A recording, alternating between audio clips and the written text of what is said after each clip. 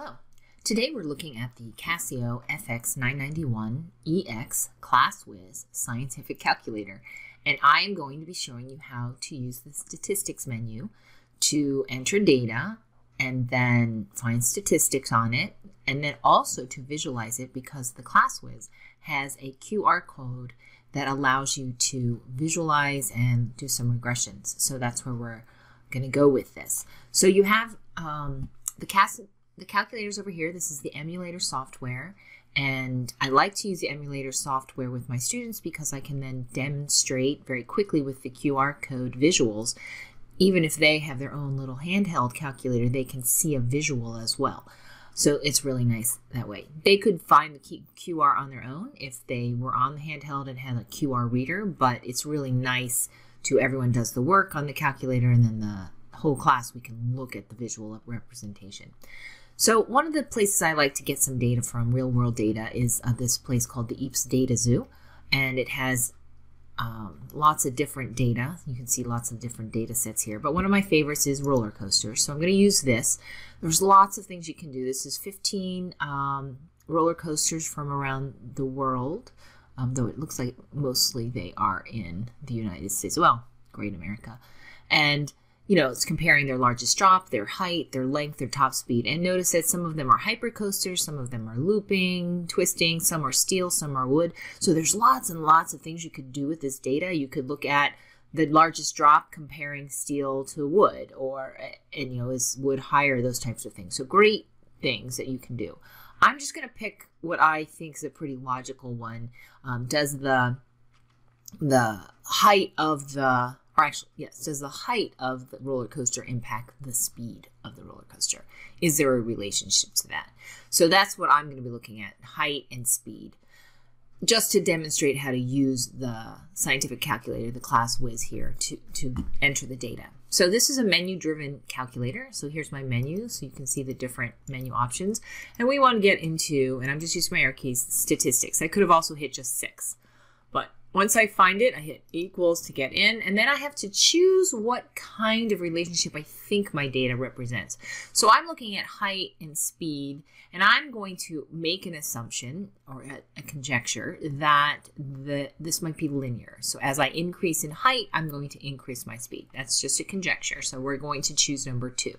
So once you've decided what you're going to do, I'm going to hit 2, and then I'm going to enter my data. So I'm going to use X. I'm going to assume X is my independent variable. So I'm going to enter the height, and notice that they've already got the height in numerical order here. So as I do this, all I'm doing is entering the numbers that I see in the data. So this is manual entry. And then once the number is there, I hit the equal sign, which sets it.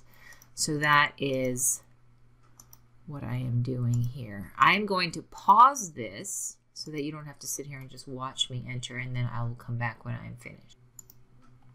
So I've entered my data, so you can see it's all 15 sets, and again, I'm using the independent variable is X, which I'm using as height, and the dependent variable Y is speed.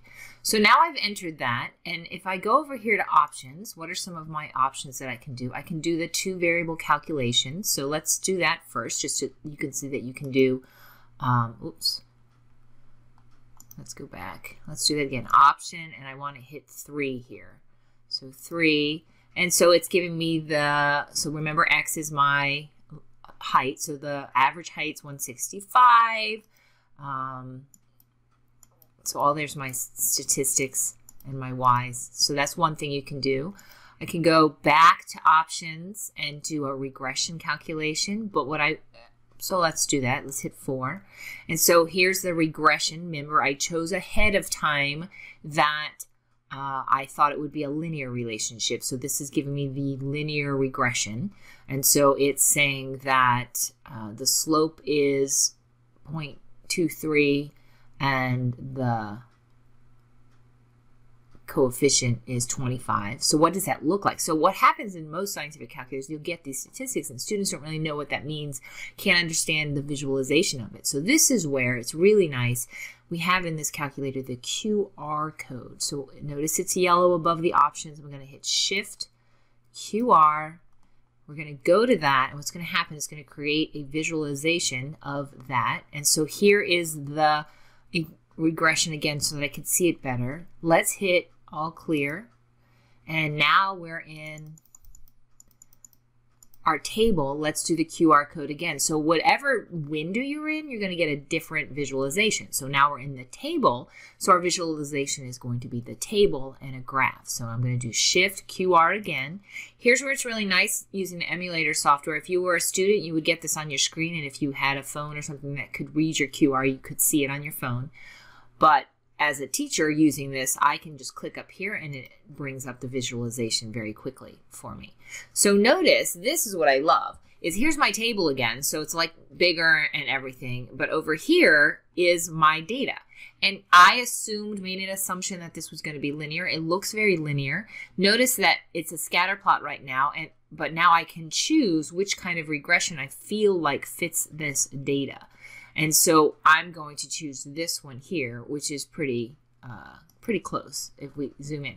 So you have different options here, but this now then, when we go back, so they've got this visualization up here, and when we go back to our calculator and go to options again and do the regression, now we can talk about what is this A? What is this B? Where is that represented on this graph?